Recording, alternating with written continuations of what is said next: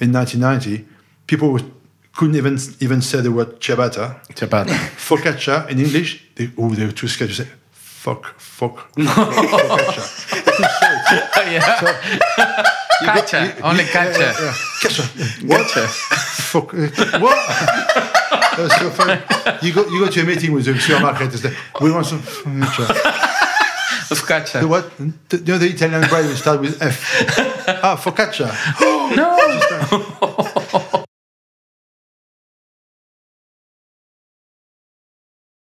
Esta es una conversación con Richard Bertinet, el creador del Método Bertinet, también conocido como el método amasado francés.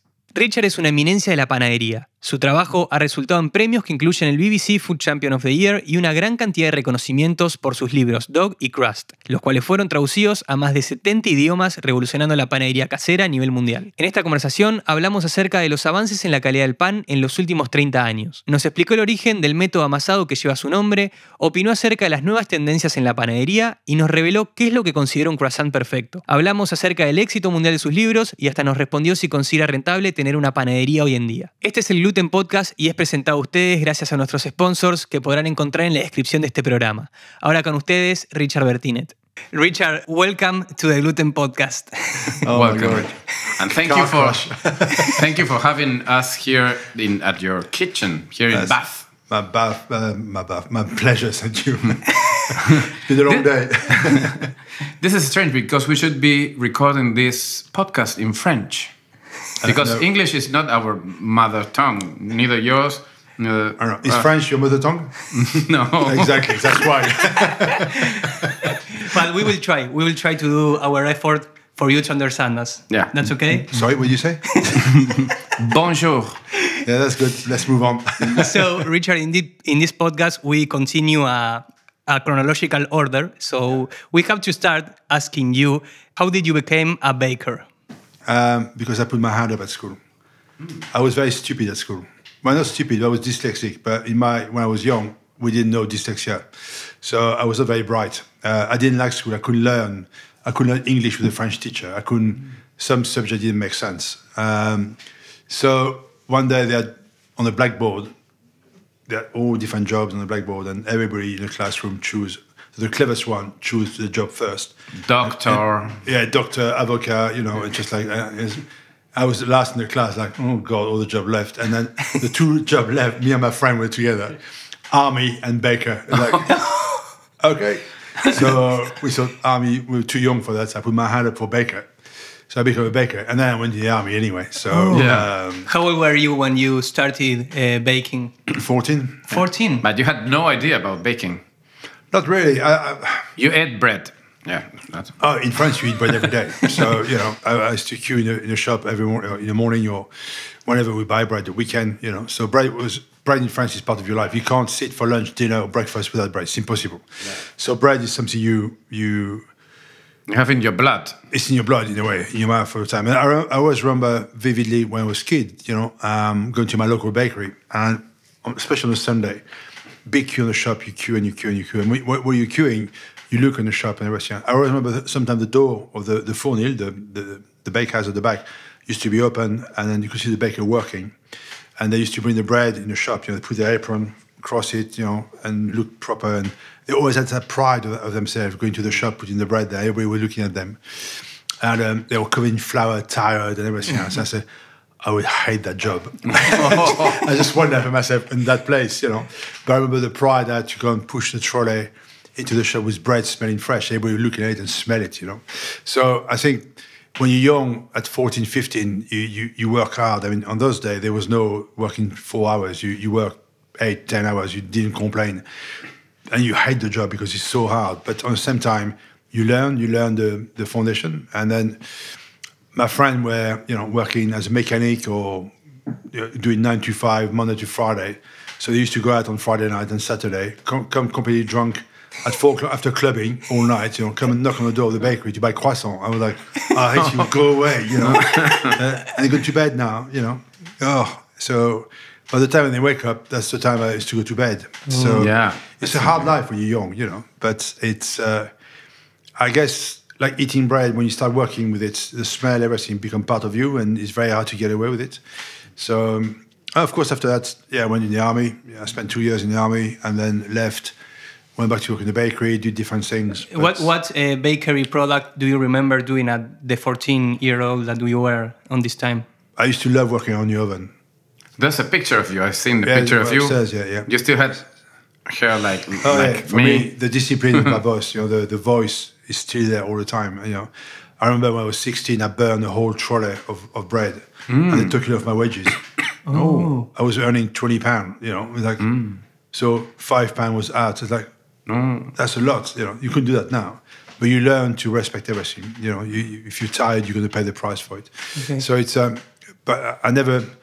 Mixing the dough, weighing the ingredients, I never liked it as dyslexia for you. But working in the oven, loading the oven, being aware of your time, cutting the baguette. I cut a ton of baguette. I never get bored of it. When I open the door and they all, what we call like crash, and they're all bursting, I still get excited about it, even now. Okay. Yeah. When I teach now and they make good baguette and they come out of the oven and they're all smiling, I get so happy.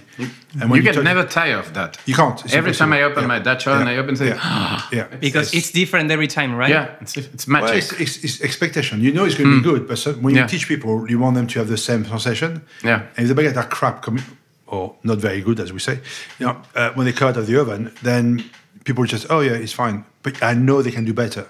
So I try to push all the time that the discipline to make baguette start right from the beginning, right to the end, and you got to be focused onto that. Okay. Because when you get a good baguette coming out of the oven, the pleasure, the satisfaction you've got never leave you, and that's what keeps you going baking all the time. And spur you. So. It's also like a meditation, right? When you're working with the dogs. It's no, like, not for me. For people, yes. For me, it's work. But it's like you being in the present, right? Which is the main point of meditation. You are living there and you don't think about anything else. I think yes and no. I think when I'm teaching, I'm focused on people. For me, being with dough is normal. Okay, if there's something wrong with it, I think about it. But for me, it's like teaching a language to people. So it's like a way of communicating with people. And I learn through the dough how to deal with people. It's hard to explain, it's when I teach people. But there's something with dough that when your finger in there, it's very hard to think of anything else.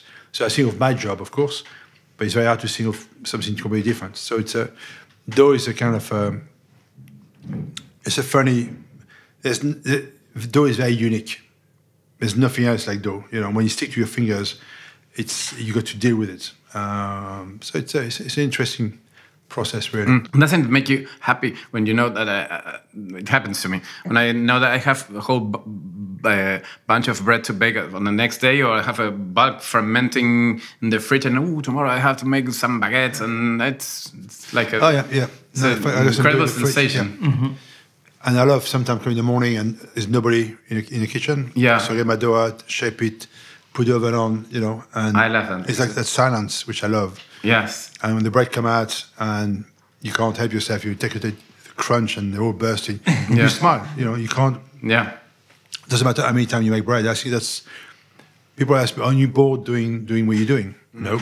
Okay. The day I get bored of excitement, then I stop. But for the moment, it's the pleasure it gave you inside and the pleasure it gives to people is quite... I think people also happen to them that when they make their own breads, they tell me, hey, it is the best sensation that I could ever live. Yeah. It's interesting. I think when I teach people now, what's kept me going, the bread, yes, but the emotion in people. I see people crying. I see people absolutely change their life because they spend time with me here. I take it for granted sometimes, but you get email from people who been here 10 years ago, who opened a bakery and make success because they bought my book and they start changing their life. And you just think, yeah. But when it happens all the time, you just think, wow, you've done something right. So it's strange to be proud of what you're doing, but sometimes you got to step back and say, actually, you've done something good for people. And then, be proud of what you achieved. So that's what keeps me going, because you never know. When I teach people, I always think it's like a new game. It's like a new pack of cards. And every time you play card, you got a new set, and you got to deal with those people all the time. So it's a kind of you got to adapt your teaching style to the class you've got. You got some quiet class, some different people from all over the world, so you got to adapt all the time. Okay. And that's the teaching element will be better when I understand the people I'm working with. Okay. Because I want people to have fun first. If they're stressed, they won't learn nothing. So you got to have that fun, take the fear away, and just get their brain free to learn. So they spend 1 day with me or 5 days, then I see the transformation. It's phenomenal. That experience is here in the Bertinet kitchen. Yeah, I think it's we create baking, learning, eating. You bake, you learn, but you eat. So it's a kind of. I used to run restaurants, so the hospitality is everything. Also, from the moment you arrive, you make people feel welcome. To the moment they leave, they want to come back. Okay, that's the main thing. So the whole experience. It's an experience from start to finish. Great. So you were telling us that you went to the army, right? So yep. You went to army, and then in France was... France, yeah. In France, yeah. In the French Marines. So I did 2 years in the French Marines. Okay. Did that experience help you in the future, baking with something, or...? No, it was different. So... But did you bake there at the army? No. No, but for example, maybe some experience may help you during, I don't know, when you open a new business or... Yeah, everything you do in life, good or bad, is an experience. So if you do a job and you don't like it, you leave after 3 months, you learn something. And that's the key of thing. But it's, so when I did the army, I nearly signed for 10 years. I loved it. But to go into the Green Beret, the Marines Commando, was a stage I was not ready for it. I knew I would not pass the test. So I jumped off the plane, I've done this, I've done all this, I've done a lot of things. But something inside me said, I wasn't built for that. I was too stalled and too, I don't know, that's my excuse anyway. But so I left, and I cried when I left, because it was like a family. It was something I really bonded with, and I loved it. But I got no regret, So I went to do some ski season, and that's where I learned to meet some English people. So I started a bit of English, going out, and it's crazy in England. And then did some season in Brittany during the summer, and went back to the mountain, do ski season, and I met some English people, and they invited me to come in England for 2 weeks, and I stayed. And that was 37 years ago. You stayed here in England? Yeah. Okay. Yeah. So because... And you speak no English then, back then? I didn't speak, my English was, nobody could understand me. Still now, but it's I guess when I was in France, in Brittany, it's such a small insular part of France. You are a Breton, live in Brittany, and your expectancy of life, if you got no qualification, is very small. So when I came in England, I realized I'm a new person. I'm just a French marinier. So people don't judge you by class. You're not upper class, you're not middle class, you're not working class. So you just be you. And French class. You're just French. And so people assume you know about bread, you know about cooking, you know about everything. Maybe a little bit, but you knew more than them. So how was the bread culture here in UK when you arrived? Terrible. And the food was started to be better. And the transformation in UK the past 37 years is incredible. Incredible. I mean, you eat better in here than you do in France sometimes. It's insane. But you mean English food? Because food, English culture, even the English specialty from the old day has come back now, and it's done properly. So good English bread is fantastic. But I think in Britain after the war, we lost our culture on cheese, bread, cider, and everything. All the skill, it's coming back. Understanding fermentation, taking time to do good thing has come back now, and it's the cheese in this country, the wine now, we understand. The wine. Well, that's French, this one, sorry. No, you can't do a podcast without wine, it's impossible. And what kind of bread do they eat here more? White bread? Or? Well, the culture of bread in this country was always white sliced, crappy bread, like 2 slices of sponge and to make a sandwich. But to make, I don't know what, it's terrible. So I guess when I first arrived in England, my dream was always to relaunch a sliced bread loaf, but with just 3 ingredients, not 14, 15 ingredients. Yeah. And I'm pleased I've achieved that over my life and with the bakery. But I think bread in this country was, the sliced bread was convenient. So they buy bread once a week, and they make sandwich for the kids and stuff like that. When my culture and culture in Spain, Italy, all that, you buy bread every day. It's part of your life. Maybe twice a day. Maybe twice a day, yeah, or 3 times a day. But in here you buy your bread on Sunday for the rest of the week. At the weekend, you might treat yourself with a something a bit different. You know? What year are we talking about? That's 1988 when I arrived in here. 98. 88, Okay. so it feels like a long time ago. It is a long time ago. So I've seen the transformation, you know, in the restaurant you used to have part baked bread, you know, crappy stuff. They put some egg wash on top and bake it. Like, oh God. It was just, but the food culture started to change. The great chef, not Marco, it's too early, Nicolas Denis, Raymond Blanc, Pierre Kaufmann, there's a lot of chefs in London started to grew young chefs around them. And those young chefs became chefs themselves and grew other chefs, and it just cascaded all over the country. And recover the old tradition. Yeah. So all the pub culture in this country, when the pub stopped being pub serving drinks, so those chefs moved on by pubs to become gastropub. Okay. So food started to be a paramount instead of drink. So the old culture started to change. We understand food, and you know, a good English breakfast is amazing. A good Sunday roast is amazing. You know, so it's to go back to the basics, do them better, and understand the welfare of animals, understand the welfare, how to grow things properly. So the whole thing has changed so much in this country, you know, and there's some great product in England. And what was your work in that time? Were in a bakery? When I first arrived in England, I went to a local supermarket called Safeway, and that's the only bakery I could see. And they were in-store bakery in the store. And I said, "Can I have a job, please?" And the head baker, he was dressed like a cricket umpire, you know, white blouse and straw hat with his hair like that. And he looked at my CV, he said, "No, you're not qualified enough." Oh, what? Said, Sorry. I looked at the brand there, I was like, "What? You're not qualified to make this kind of... You use premixes, you don't even know what dough looks like, and it's just, I'm not..." I was like, "Up yours," you know. And I said, so that's, I was just like, fine. And, but that was the culture on those days, you know.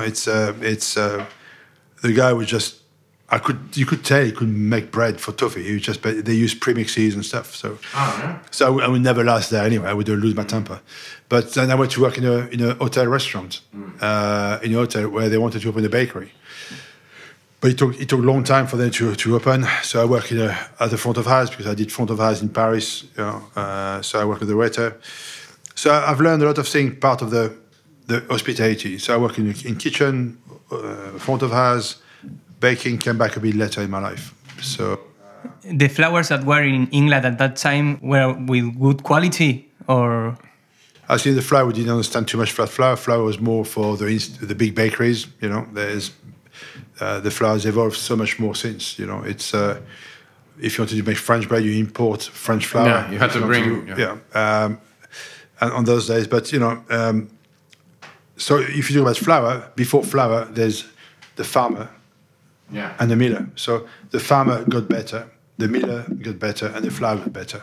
So it goes back right to the root of everything. The way we farm things, the way we understand the land, the weather, and the weather has changed so much in 40 years. You know, so it's a kind of everything makes sense. Everything cascades from somewhere all the time. You know, so everything gets better. But the British flour, you know, I make some great bread with it. You know, I believe is what you do with it. You can have a very poor flour and still make good bread with it. But you've got to understand what you're working with. The technique is important. Technique and everything. But the technique, you can have a machine, but if you don't understand dough, it's very hard. But your hand will tell you how the dough feels. And as you make your dough, you understand what the dough can do, or what you need to do with it, resting, whatever. You got to understand that. And sometime. Now we were talking about resting flour earlier and everything else. You know, the way my whole baker taught me, you hold the flour, squeeze really hard as you open your hand, as the flour break in your hand, you know the strength of the flour. And I thought, yeah, right. But it's true. You know, but you know, if it's very fresh flour, it smells different. You know, it's something it's something you can't write this in book. You can't just say, put your hand in flour, squeeze it, open, smell, and then if it smells like this, it's fine. Because it's something you do like with wine. You know, some people drink cork wine. I smell it, it's disgusting, but they don't know what cork wine is. So they think that's the way it should taste. No, it's not. So knowledge is something with experience all the time. It's not something which is your gut's feeling, which is an ingredient for baking, is not written in books. Okay. Okay. You know, I teach people. I said, if it's cold, you put jumper on, don't you? I said, yes. Well, the door's the same. You know, if it's really hot, you put your door in the fridge. You take the layer off. Oh yes, exactly. But we're just saying you follow recipes. You know, but recipes are. If you write a book in Buenos Aires, it's not the same with the idea. So you try to adapt to make something foolproof for everybody, and that's really hard. So back then you were already teaching. Or when did you find out that you loved teaching? That's very interesting because I started teaching in London in a school called Divertimenti. So I started doing some class, French bistro cooking, a bit of cooking and baking also. I remember my first bread class I did there, and there are 12 stations. Everybody worked by themselves. Everybody was miserable. Nobody's talking. I was like, I can't teach that. So I became a teacher then. I remember very clearly. You were not like a regular French teacher, which are No. But I want people to have fun and relax because if you have fun and relax, you learn. Yeah. And you get good memories. And if you're scared for 4 hours, you're never going to absorb anything. So after an hour of people being petrified and not talking, I said, I've had enough now. So I went in the middle of the classroom. I said, okay, you four, put your table together. You four, put your table together. You four, put your table together. They did that and started working together. The atmosphere changed within 5 minutes. There started the Bertinet method. Well, sort of. I mean, What is the Bertinet method? I don't know. You have to come in here and discover it. The Bertinet method is not. It's a combination of everything. Okay, there's the technique I use, which is different. You know, people say it's Bertinet. Yeah, what I've done is readapting a very old technique to home baking. Okay, and when you look at many books, you know, they will say they have plenty of recipe, but the mixing part is like 2 lines. You know, knead vigorously for 20 minutes until light, supple, and elastic. What does that mean? Yeah. And they got picture of the flour there and knead the dough, and the picture of the bread is not the dough. I can tell you that now. Este programa es presentado por molinos Cómo, que son los que uso para hacer la harina con la que hago mis panes. Podemos moler todo tipo de cereales como trigo, centeno, camut, espelta y tantos más. Con estos molinos vas a poder hacer la mejor harina artesanal casera, de forma totalmente artesanal y con todo el aporte que te dan los granos enteros, la fibra y los minerales. Además, lo bueno es que podés graduar qué tan gruesa o tan fina querés la harina. Simplemente girás la tolva, elegís el punto y el molino se encarga de hacerlo por vos. Y tenés la harina más fresca, más saludable y más nutritiva que puedas hacer. Así que no lo dudes, accedé acá en el enlace de la descripción y conseguite tu propio molino Cómo. Y hace, como yo, la mejor harina casera y el pan más rico que puedas hacer en tu vida. What I've done is, really, when I first read my first English baking book, I couldn't understand how they make dough. It didn't make sense to me at all from what I've learned from early age. Because for me, everything starts with dough. Everything, if you get the dough right, you make good bread. You make crab dough, you make crab bread. It's very simple. Your foundation is everything. So I look at what they were doing in here, and then kneading process and adding flour all the time. You change everything around. What's the point to have a recipe when you change everything around? How can you bake when you say to people, add a bit more water if you feel like it? Mm-hmm. You can't say that to people. You got to be precise on your instruction. So I said, make bread again by hand, just to get the feel of the dough again. And the method I was using, I tried to understand where it came from. So I read a few books in French, and everything I was doing made sense then. So I started to put the jigsaw together and put all this together. So the idea of putting this onto a book, for me, started from there. And the more I was teaching people, the more I realized I had a message to come across, to give to people. But I don't want to write a book with 200 recipes, because I don't have 200 recipes. I don't have that. And I don't have, sourdough. It's like, how can you make sourdough when you don't understand the basic? Because teaching people, I knew they wanted to do the hard thing before they understand the basic. Yeah. As a human being, you think, I don't do the basic, I know better, especially when you grow up. So I said, how can I just make a book where we go back to the basic to understand the making of the dough, the basic.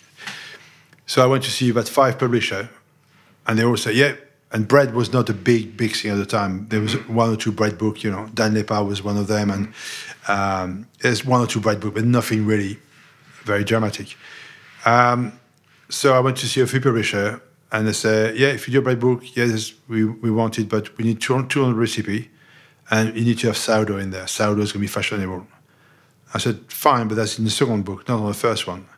And I don't have 200 recipe. I'll give you 5 or 6 recipes, and they couldn't understand the way I was doing it. So after 5 publishers would say no, I thought, I need to lie for the next one. So I went to the last one and said, we need sourdough. Yes, of course you do. And we need 200 recipe. Of course you do. Yeah, they always want recipes. So I said, no problem. And then they let me do the book. I said, big mistake. So I had a food writer with me, Sheila Keating, who's been a good friend and wrote all my book with me as a ghostwriter.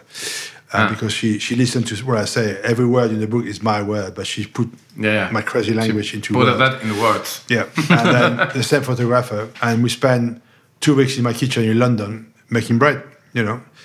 But I said to them, I don't have 200 recipe. I got 5. Out of 5 recipes, we're going to make a lot of different bread. Yeah. And we're going to write in big letters in the book, you know, and a lot of pictures. I said, but the publisher is going to kill us. I say, I know, it's fine, don't worry, I'll deal with them. And then, so we did all that. And then I said to them, because the technique I use is so complicated to understand. You can put as many words as you want. It's really hard to understand. Yes. And the way we learn is so very graphic. It's something very visual. Yeah. So I said, we need to find a way to get people closer to what I do. The only way on those days, bear in mind that in 2005, there was no Instagram, there was no social media, was to make a DVD. Now, DVD, people don't even know what DVD is. So, you know, we made a DVD. We pay for the DVD ourselves, not the publisher. I didn't tell the publisher. Make a DVD, film it ourselves and everything else, you know, and I had long hair then, only joking. But it was very crude and very, very...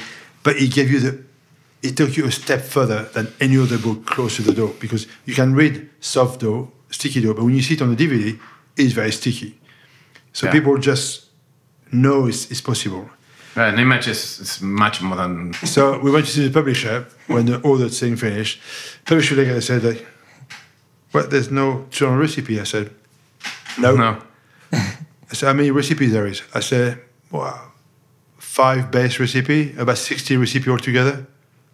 I said, well, where's the sourdough? Nah. I said, well, you said, I said, I know. That's a dough, not sourdough. I said, it's called dough. It's not, you know, I said, it's a foundation. You got to understand. I said, but he never said. I said, I know. But we've got this. So I gave her a DVD, and then we played it for her. I said, what are you going to do with this? I said, I want to put it in the book. I said, what do you mean, how? I said, we put a little thing, we stick it into the book. Yeah. So it's never been done before. I said, yeah, I know. Let's do it. I said, the price is $18.99. I said, put $19.99, so it's a bargain. Yeah. I said, oh, that's a good idea. Money all the time. Yeah. And we did. And we launched it. And that's a huge success. And dough became, I mean, all the press in England, we had serialization of the book. It went big in America. When I look at the copy of the bread in dough, I was like, oh my God, it's horrible. Because, you know, when you do something, it was coming out of the oven, nothing is perfect in the book, but it was what we did on the day. I see this one picture we burnt. I said, I can't put this in the book, it's too bad.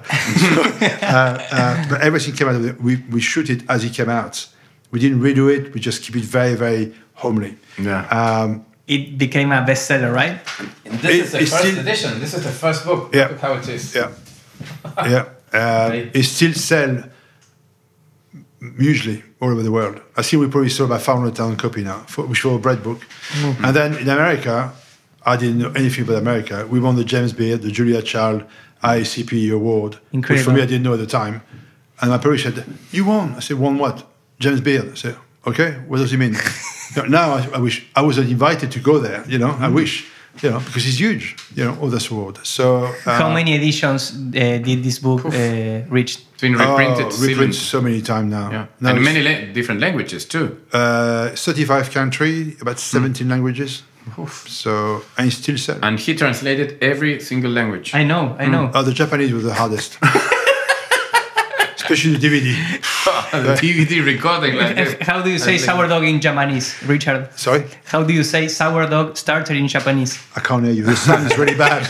Este programa está presentado por Gluten Morgen TV, la plataforma de cursos on demand donde aprenderás a hacer panes y pizzas de masa madre, conservas, hamburguesas, panetone, pastas italianas y mucho más. Con un método de enseñanza muy fácil aprenderás a hacer las recetas que siempre quisiste desde la comodidad de tu hogar y con los mejores chefs. Accede hoy mismo a glutenmorgentv.com y descubre todos los cursos que tenemos para vos. So, Richard, talking about sourdough starter, I've seen some videos of yours where you teach how to make sourdough and in an easy way. That's why I think we have in common more than this. But it's an easy way because most of the people are afraid when they start with the sourdough. They just go with the recipe step by step, and I think that's maybe the problem. You make it really easy. Would you start with sourdough? I mean, when sourdough is another type of fermentation, you know, and sourdough has been made into kind of a holy grail of something, you know. It just make a basic white dough first, understand how dough works, and then sourdough will come easy. It's a different way of fermenting you do. It's a slow process. You make your own yeast. So if you simplify the process, it's homemade it's a different yeast, exactly. So, but people, the way I feel now, sometimes sourdough in England. You know, you need to have a beard, you need to have tattoos everywhere, and a flat cap and flip-flop, you know, to make it just becomes so hippie-like, you know. It's bread for Christ's sake. You need to be some kind of druid or something magic. So at the end of the dough is dough, okay? The way you ferment your dough is a different process. So when I started my bakery, you know, I thought if I start making liquid ferment and refresh and leave it ambient and bubbling away or whatever, my bakers will never understand. I had to simplify the process. So I went back to a very old process using cold fermentation. So my ferment live in the fridge all the time. I use it straight from the fridge to make my bread. So I made it's like I make my ferment started 27 years ago in London. And it was just a mixture of a tiny bit of honey, some spelt flour, white flour, water, let it ferment, refresh it 2 or 3 times, and build it up to a bigger volume. So I kept more ferment than normal, but it lived in the fridge. So I could use it for 2 or 3 days without refreshing it. And I thought, you know, I kept it going for all those years, and I refreshed it when I wanted to. It was no pressure to refresh it. So when I started the bakery, I thought, how can I simplify the process of my bakers? How can I make my process to make 10,000 loaf, 100,000 loaf a day by simplifying the process? And the only way I could think of is to use my ferment to multiply it, and to use cold ferment, you know, so refresh it, leave it 2 days in the fridge to ferment, and use it straight from the fridge. So the bakery, before I sold it, we used probably a ton of ferment a night. There's one job a day for one guy to refresh the ferment and have everything timed, so everything was pushed into the thing. We use it straight away. So 10 kilo of ferment is easy to use. And, you know, 10 ladle of some messy stuff goes everywhere. You know, for the type of bread I was making, I wanted to achieve, it was the best way of doing it. You know, I got nothing against, you know, you make your dough, make a dough out of this, and that dough will ferment the next one, and so on and so on. The practical way of making bread in the bakery, I don't think that's the right way. I think it's very confusing for your bakers, and you need a lot of knowledge to understand that. You know, the bakery I know who make bread on a big scale, they will make their sourdough dough, and then they take. So if you make 80 kilo of dough, you use 60 kilo. That 20 kilo, you leave it there. That 20 kilo will ferment the next one. You keep doing this process all the time.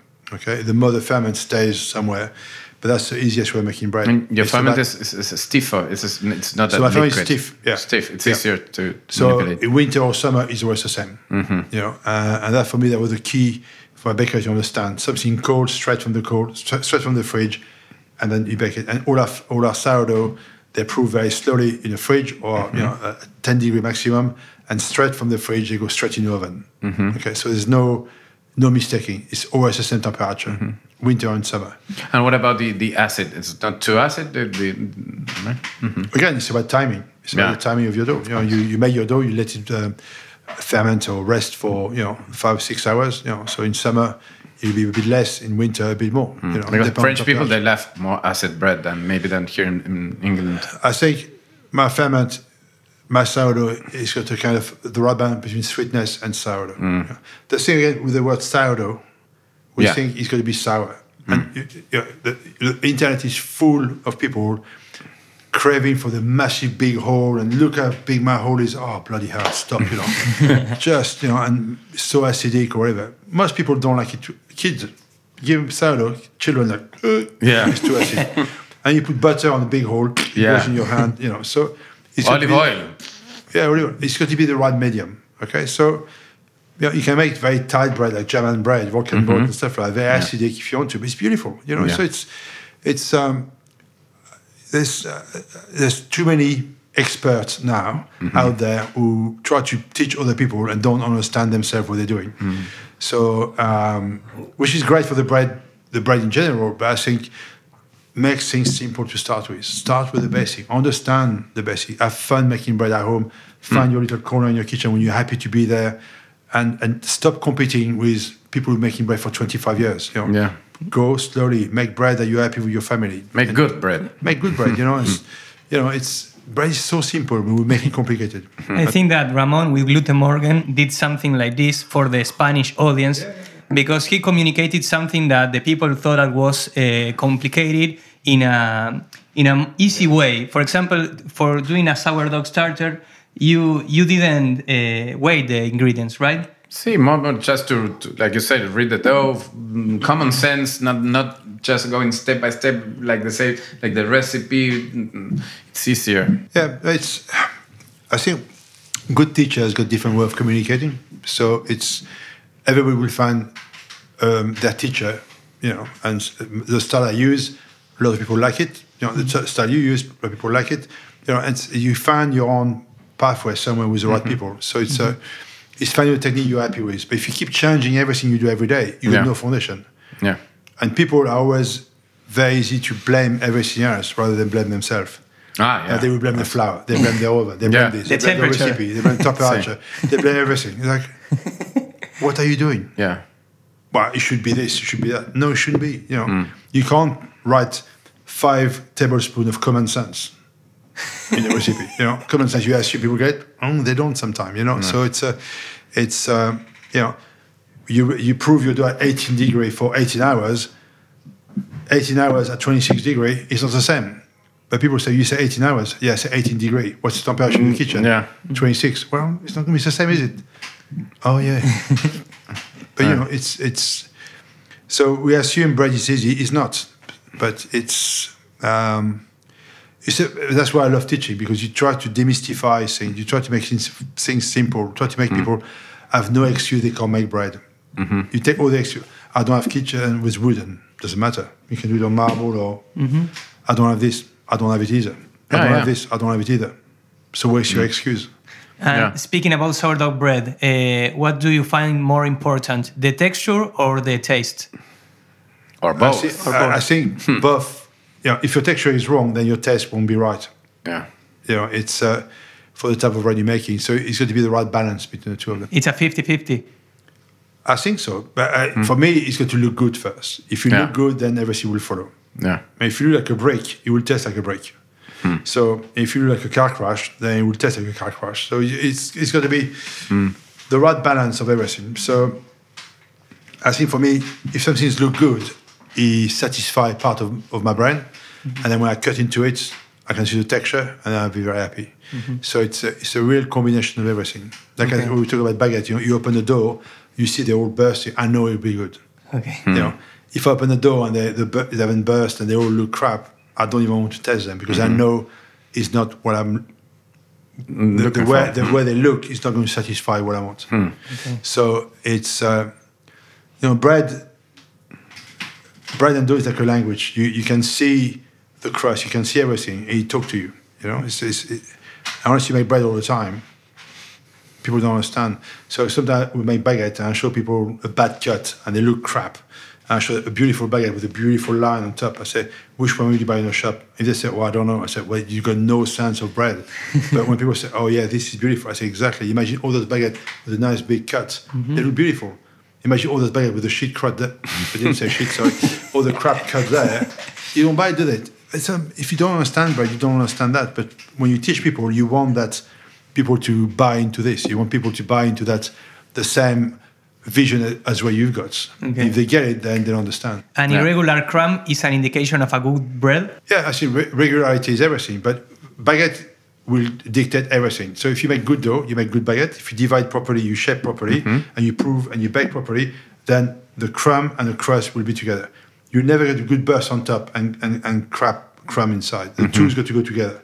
Because to make the baguette with the shaping, it really pushes you to the limit to understand how bread making. You can do everything right and don't put enough steam and then you don't get the burst. So there's so many elements in bread making that push you hard, you know. And talking about baguettes, what do you think about the British baguettes? Now, you said that you can get decent English baguette here There's now. bakery who make good baguettes, you know. It depends what you're looking for. I mean, even in France now, some of the bread has gone really, really bad. You know, we want cheap food in France, and you know they're made in massive scale, and they're very white inside and very thin crust and no soul into it. You know, so. You know, the baguette I make with English flour, you make good baguettes. Yeah, So but you're French, still a little bit. There's a bit of a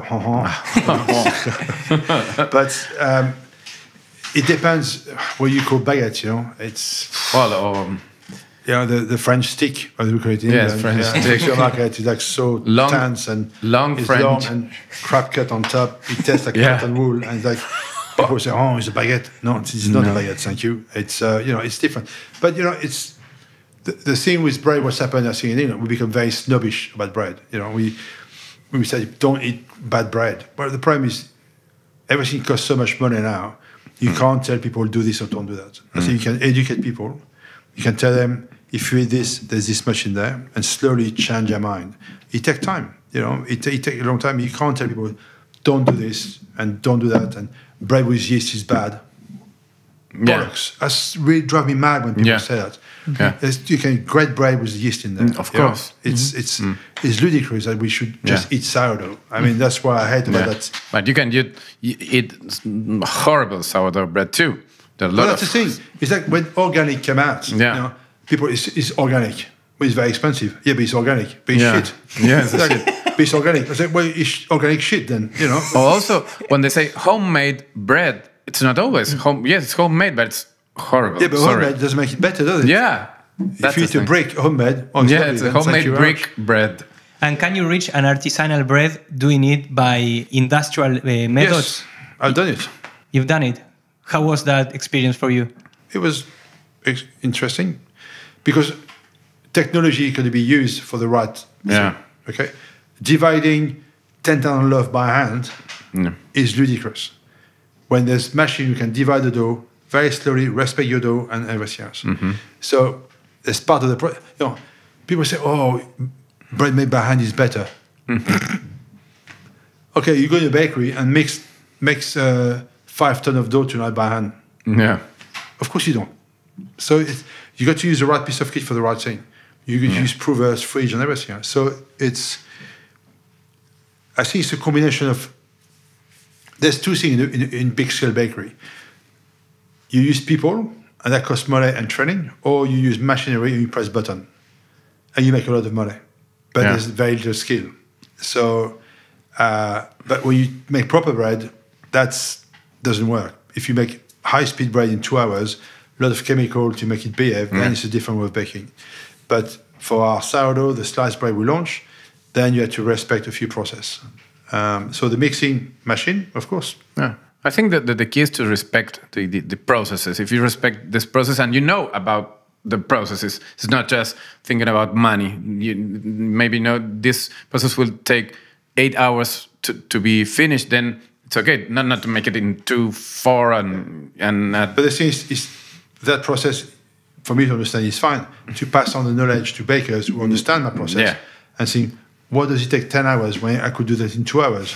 No, exactly. Then comes a problem. So you got to keep those two sheep going together and not that one sheep going this way. Yeah. Because 6 months later it's down there, and to get it back in, that's take 1 year, and the quality goes down there. Yeah. So it's you become a manager, you become a fighter to fight every corner and make sure they keep the sheep together all the time in the line, and that's a hard job, you know, because people say, well, what does he do that?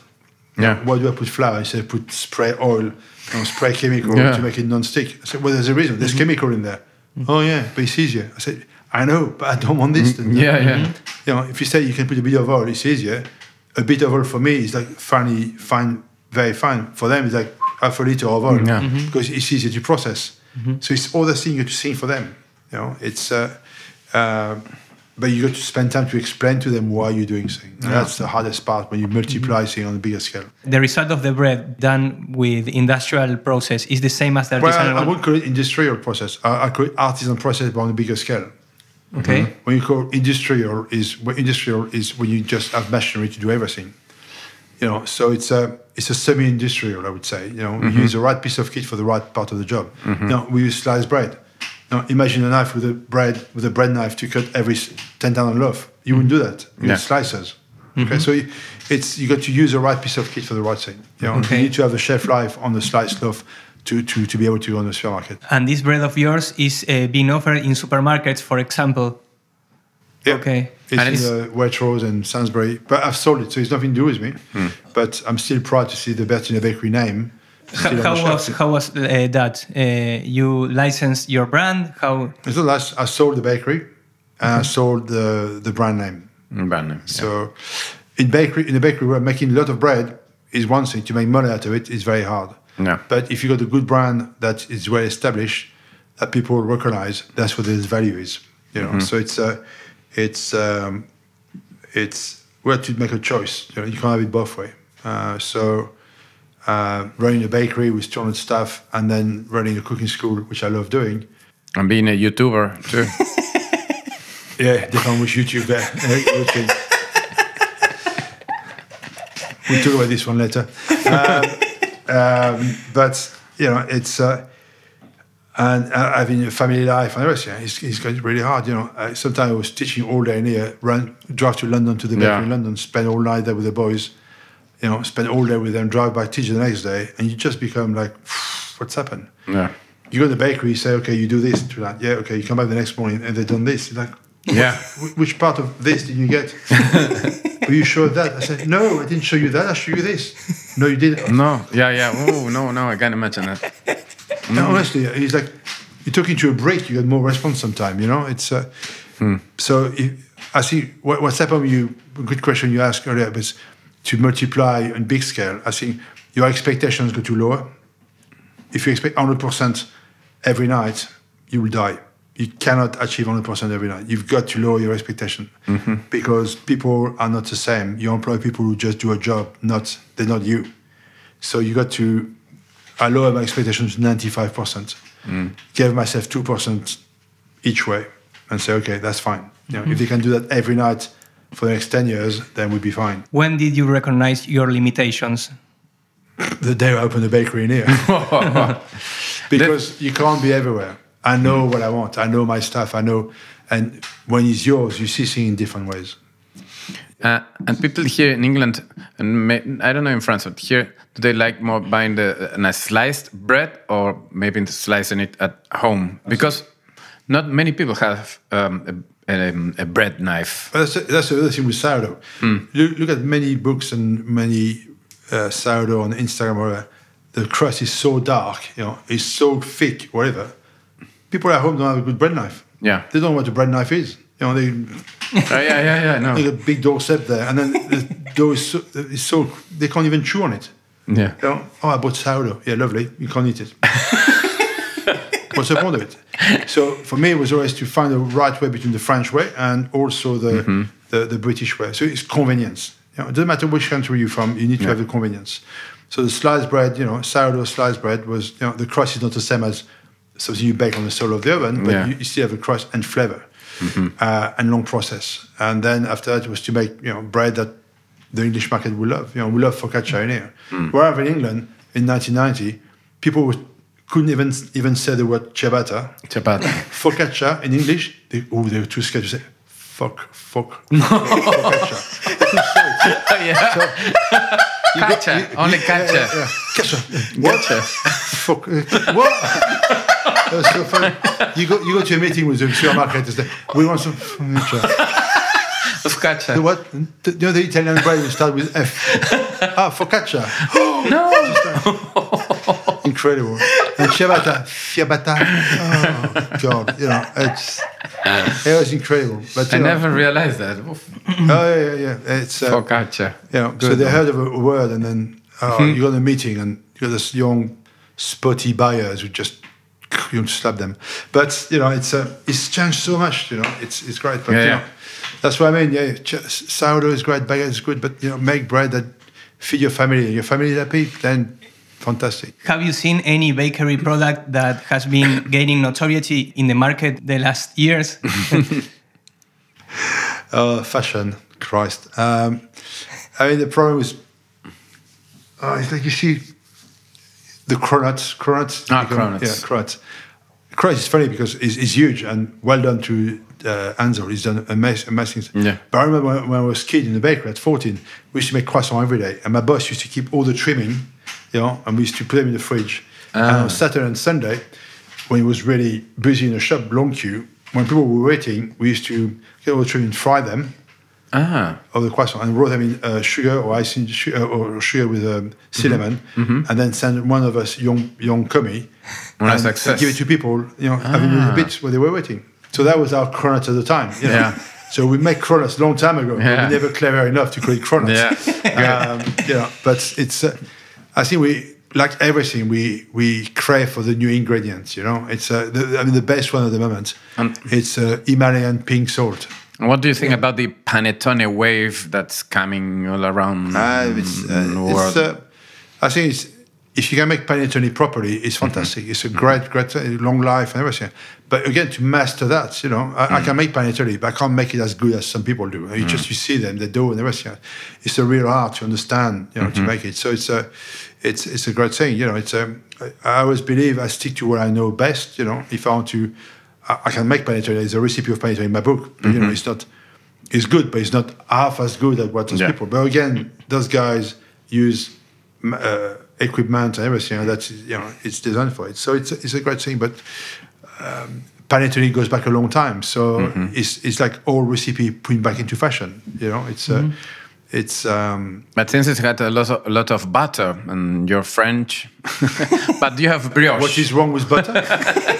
But brioche is a type of panettone. Yeah, it's you can make rum baba, which is a very light stuff, which is made with it's Italian brioche sort of. But it's bread that they understood how to make them to last for a long time. So it's fashion. Kouign-amann will become a fashion, and people make kouign-amann with croissant dough. So it's lamination, caramelized. Yeah, lovely. But kouign-amann was made with bread dough. Yeah. Not with croissant dough. Yeah. So everything is bastardized to make it easy. So when I do something, I make it in a baker's way, not a pâtissier. It's just a bit different. But it's I love flavor. And look is great sometimes. But flavor is quite important also. And about croissants, what does a croissant, a perfect croissant, has to look like and taste like? Yeah. Well. When I was a kid and apprentice, the boulanger and the pâtissier were two different breeds. It's two different qualifications. So the boulanger croissant is full of flavor, a bit rustic. The pâtissier takes 5 days to make croissant. So it's a different way of doing it. So the croissant I teach here, we have 1 day to do it. It's a bastardized version between the two of them. Making croissant at home, one, people don't know how to use a rolling pin. They squash the shit out of it. And 2, proving croissant, proving dough and butter on the same time is quite a skill. So we teach them to do it in here, ambient. There's a way of doing things. But, it's a lot of croissant, you see the picture of the river, they make it with a special butter, the special flat butter, which doesn't melt, so it puffs up very easily. People do it at home with shitty butter, and it goes everywhere. So you got to find the right butter that you can buy in the supermarket to make croissant. So we teach them this in here, It's very easy to use professional equipment and professional ingredients who's going to look good all the time. But when you do it at home, you don't have it, and you blame yourself. So I think sometimes you see books, you can tell the lamination has been done with a machine. You can tell the butter they use is pâtissier butter, which just will puff up on everything. But a good croissant should be airy and full of these huge pockets that you see big. Now. That was the original croissant. Again, the croissant, if you look at the origin of the croissant, when it started in Vienna, when it was a specialty when the Turkish army the bakers, and the bakers were celebrated by creating a new unrich dough, and they evolved into a laminated dough because the Viennese baker was very good at it, and it became to the croissant we got there, But I think a croissant is a combination of good look, but you go to French bakery, every croissant will be different. Some are very puffy and full of butter. Some have got a good lamination and absolutely no soul, And so a lot of people would try to make the good-looking croissant, but absolutely tastes of nothing. I'm trying to get people to do a bit above between. In Argentina, we have a native version of croissant called medialuna. Medialuna, I don't know if you have. Luna is moon, so Yes, half moon. Half moon. half moon, so like croissant, yeah. Yeah, it comes from the croissant. The first French bakers that went to Buenos Aires or Argentina started making croissant, but then with the lack of ingredients such as butter or maybe the flour, they started changing the recipe into medialunas, and they started using fat instead of butter and all different kind of flours, and then became this new, which now it has its own identity, which is a medialuna. It's no longer, it comes from the croissant, but it's now like medialuna because it's a little bit more, I don't know how to say Croissant de moon, yeah. But you know, the original croissant was just an unrich dough. It was a dough. It was enriched. It was not laminated at all. It was just a bread dough, but because it was a celebration, they put butter and eggs in there to make it richer. And then it was probably rolled a little bit and curved into a croissant of the moon and was celebrated. And then, like everything evaluates. Everything become, you want to be lighter and lighter. So things moved on. Now you got a croissant with 25 different colors and super lamination, everything. Yeah.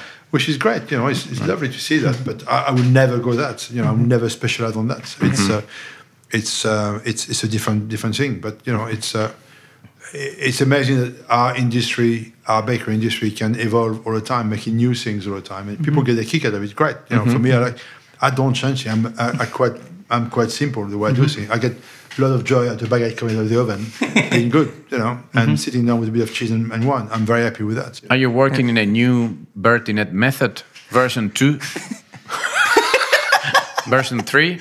No. You know, people ask me, make another book. Like, I don't have any more recipe. You know, I don't like to write a book to create recipe to go into a book. Yeah. So every recipe I got in my books means something to me. Okay. So the only book I would love to do is a traveling book, to go to all the country where my book is published and learn from the 2 or 3 bakery from this country. That's a good opportunity to visit us in Buenos Aires. That would be. Yeah, absolutely. And you know, just go around the country just to see what the bakery industry does about, you know, and do a bit of a history, 2 or 3 pages about the bakery industry in this country and the top recipe of the country, and try to readapt that recipe into home baker stuff. So you are thinking about doing a book about that? I'd love to. You know, if anybody listen, I need a sponsor, please. Thank you. Well, wait, we may. You may do, for example, like a TV show, but not for the TV, but for the platforms. So you make the show, you make the show, and also you have the book version. Yeah, I think it's. I think nowadays, if you got a visual element of it, so if you got a TV series which is on terrestrial TV or on the internet or something, and a book to go with it, then it's great. But you know, it's traveling now and go around country, it costs a lot of money. So you know, to do 17 or 35 country is impossible. But to do 10 country, you can choose and do 3-4 recipes out of each one or something. It's possible. I like the idea. Or you meet these bakers half of the way. We meet. I know you're from Egypt, but maybe we can meet each other in Italy. I think you for the book to be real, you need to have the feel of the place. I went to Marrakesh. I went to those bakery in Atlas Mountain, found salt plain at 2,000 meters. You know, what I want to capture in a book and a TV series, what it means for those people, what bread means to those people. So the importance of bread, they don't waste anything. You know, and if you go to all those countries, you can have a feel of what it is to feed people with a bit of flour. I like the idea. I think that there may be an audience for that. So we may pitch this to a platform like Netflix, Amazon. What do you think? You know, here, in the comments, we're reading your comments. Yeah, I think there's a huge thing for people to learn about the culture of the country. So it's a bit of a history on the same time, but through bread. You know, what it means to country, because bread link everything. There's no other food who link everything from the Bible to any country. You know, bread is always it's got so much powerful thing. You know, if you got flour, you got food. You know, flour and water, you survive all the time. And the interesting is that with just plain flour and a little bit of water, you can make something in 3D. That's what I say. It was just Nothing. I always say you give 1 kilo of flour, any flour, and some water to a baker. Yeah. Each one of them will come with different bread. Yeah.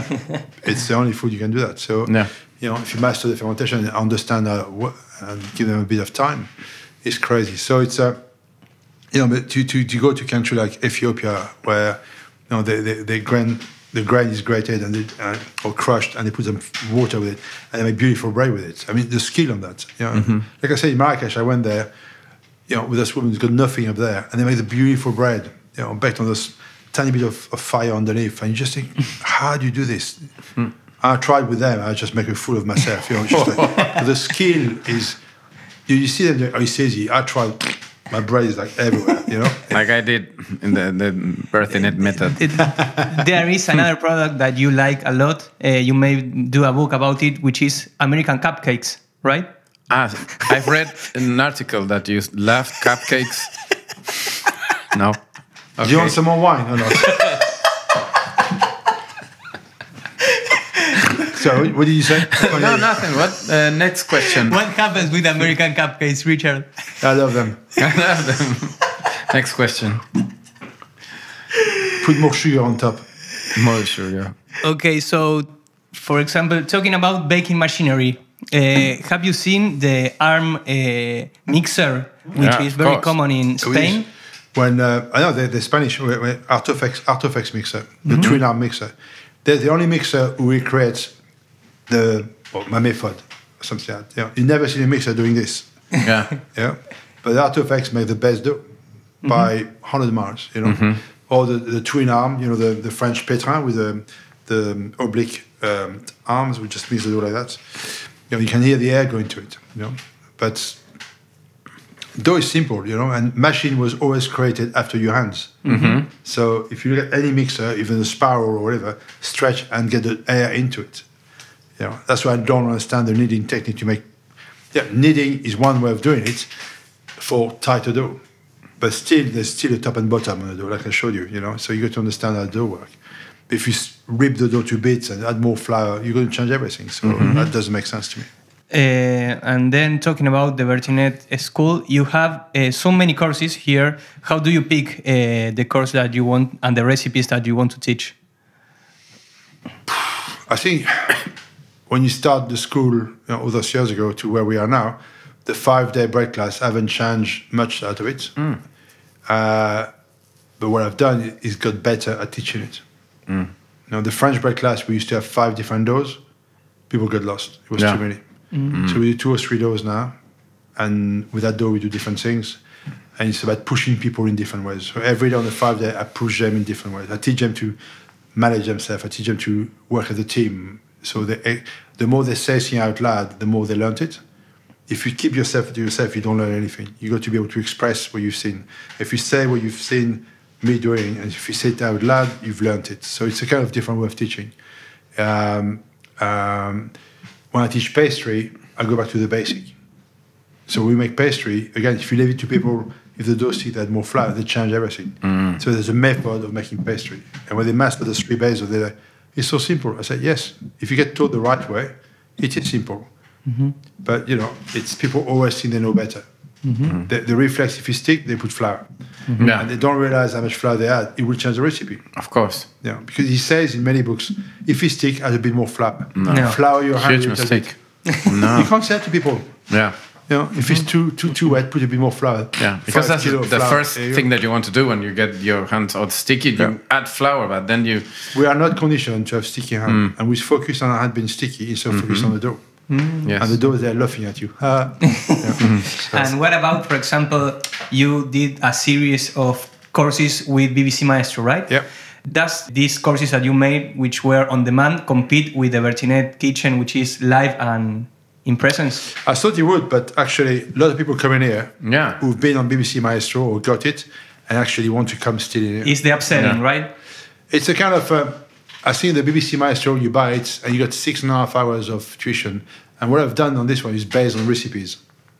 And then it's very well filmed, it's very well done.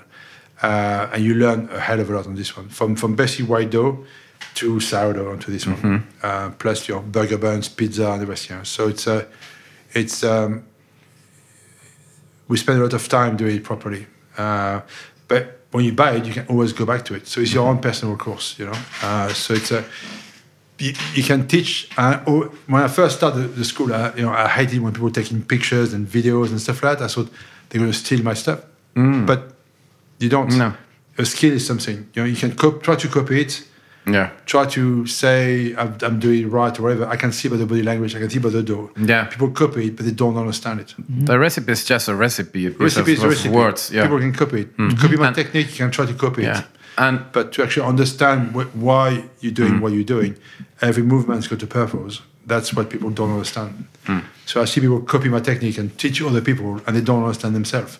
So the door's flying everywhere. There's no top, no bottom. The door is like, oh, what are you doing? And people also like to be with you and to learn it direct from you. I see the more you give away, experience. the more people say, I really want to come in here and learn, actually. And that's a good. And we've seen it because your school it is really open to the public. They can see you through the windows, so they come and they're gonna take a picture. And maybe you're in the middle of something, and okay, you know, bread is it's a social event. So when people knock on the door, if they come all the way from Malaysia, like today, let them in, have a picture. It costs nothing to do that, you know. But you make their day. So you make them happy, make them happy, and you know that's what I love doing in here. So it's good fun. Yes, the same happens to us. We have our own on-demand platform with courses from Ramon, Gluten, Morgen, and other chefs from Latin America and Spain. But they continue, the audience continue going to the workshops which are live. They learn. We had the same fear the connection. as you. They want the connection, and that it's really important. And yeah, we had people who I had some people who came 15 years ago. So it took me 15 years to come back. They still come back. Yes. I had so many students that I've been in your course on second and 3 times. So People come 25, 30 times in here. And also, it's important the food that you serve. Hospitality is everything. There's one American it's a whole couple. Experience. There's one American couple who come here now for 15 years, and they come in July. Doesn't matter what class it is. I see they've done the bread class about 10 times. They come for 2 weeks, and they always choose when to come. And they all sit at the back over there. They don't care what they're learning. Yeah. They've done the class many times. They come for lunch. Yeah. They sit down there. At the beginning, I introduce everybody. Everybody's talking, and they say, "I know you two. You come for lunch." I say, "Yep." Waiting for the wine. And they just enjoy. For them, it's the best restaurant in the world. It's like you get different kick. That happened with once. There was a guy who said the same thing to me. No, I'm here just for the food. They love meeting new people. And they become friends with new people, and it's a way to socialize. Absolutely, because you come in here for one thing. You all love bread. Okay, you might be crap at making bread, but you all love bread. And then when you work in a group of 4, a lot of people forge friendship. From different countries on the 5 day, they still meet each other and they still talk on WhatsApp. That's the beauty of communication. The bread Tinder. Oh yeah, I make them compete with each other. I love that. So many of the clients all make I say table 1 is better than table 2. So it's you make it fun. Is it profitable to have a bakery in UK nowadays? No? I don't think so.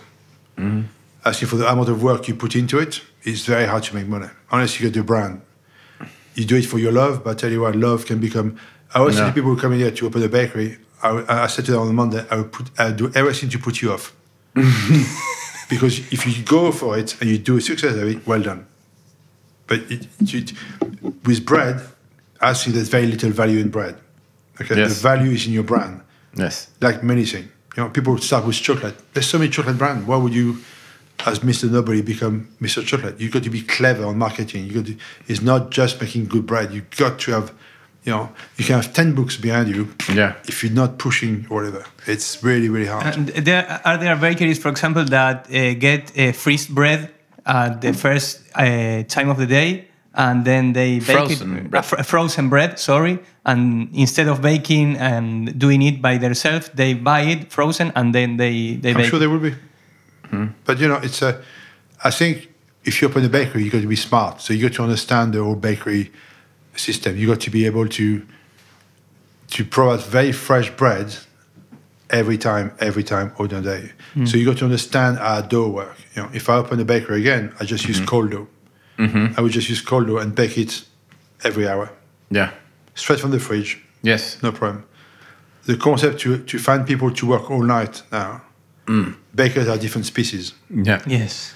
So unless you work all night with them, which you can't do because you're crazy, you're able to touch them, inspire them to believe what you're doing, to do it the same.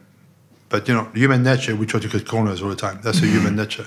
So I think unless you do it yourself all the time, but you burn out, I could never see myself working in the bakery for the next 20 years. No, just no chance. Yeah. So you got to find a method that's I see the problem with many bakeries, they try to do too many things. They do 20 bread. Why? You don't bake for yourself. You bake for yourself. You don't bake for people. Just Mrs. Smith one loaf of bread a day. You will lose money doing that. Yeah. You've got to simplify. Make 3 good things. I always say to everybody who open a bakery, make 3 good things that people recognize you for. When I opened a bakery, I did 3 good things. A good focaccia. What? Focaccia.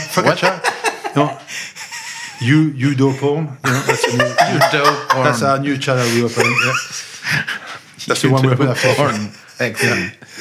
I'm going to reach this tonight. A good focaccia because people in England love a soft bread with olive oil. No. A good sourdough because it was fashionable, and a good almond croissant. Croissant. No baguette? No, because baguette is with no shelf life. Yeah. So you got to be smart. You got to make things that. If you make croissant, you can use them again. Yeah. Okay? So, and I knew if I do those 3 good, then I have a chance. Yeah. And then we build up our bakery around those 3 foundation stuff. All the rest came around it. Yeah. So making baguettes, we make 40 baguettes a day. That's it. People don't buy baguette like we do in France. Yeah. So what's the point of doing this in England? Yeah. They don't come in the morning and say, "Oh, I need my baguette 6 o'clock in the morning." Yeah. Come back It's at 12 fresh o'clock. baked baguette. No. They come on Monday and come back on Friday. My baguette was stale yesterday. Say, it's Thursday. When you buy it Monday, it's normal.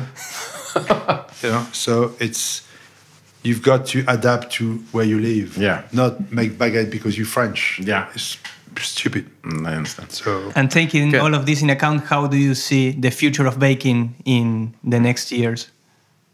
I think next year it's going to be very hard in England because the cost of the energy has gone up. Everywhere. The cost of ingredients has gone up. I think the big fashion of micro bakery who opened the past 10 years, micro bakery who just, you get, you make 10 loaf a day or something like that. A lot of them are going to find the cost of surviving is very, very hard. It's so micro that you won't even see them. No, they become so micro. It's a shame because a lot of people got a passion and they. I think when you make 10 loaf a day and you make £20 out of it, you say, well, if I do 500 of them, I make a lot of money. But to understand, to make 10 loaf to 500, the storage space you need for that, the planning you need for that, the understanding investment, everything else, it's huge. And so if you're going to spend 50 grand to do a place up for selling bread, that's a lot of loaf of bread to sell for you to make money, to repay your 50 grand investment. If you employ somebody, it will take you 4 years to really repay yourself. So it's, unless you got the brand name to be able to sell your bread at a good price, good luck. So I always say to people, make pizza, you make more money with pizza than you do with bloody loaf of bread. Yeah, sure. If you make ferment, make some crackers, good shelf life, you make a lot of money than the loaf of bread. It will take 24 hours to make. So, you got to know your market, I think, and choose 1 or 2 products. You can do a lot of it. It's got a good shelf life. Bread's got no shelf life. It's a crazy business model. You make something that you don't sell on a day, it goes in the bin the next day, or you have to make a byproduct out of it. It's mad. So it's, but if people still buy bread and understand it, there'll still be some life out of it. But I think it's a very hard business to go into. Okay. Well, Richard, thank you very much for having this conversation with you. Having you in our, having us in your... No, having you in my kitchen, thank you. There's no more wine for you. Bloody hell. But I came for the lunch. Lunch was earlier. Think of a baking. Don't stick to him. Now, thank you, Richard. You're a genius. Thank you for having us. Thank you. You've opened your kitchen for us for a lot of hours, not just this podcast. And thank you. Really incredible. You can follow him on his YouTube channel. No? I don't have a YouTube channel, actually. No, and you I can- might have one now. Maybe. udoporn.com. No, his Instagram, and of course visiting him at his kitchen and learning from him because it's the boss, the bread boss, the dough boss. A big applause for Richard Bertinet. Thank you. Gracias.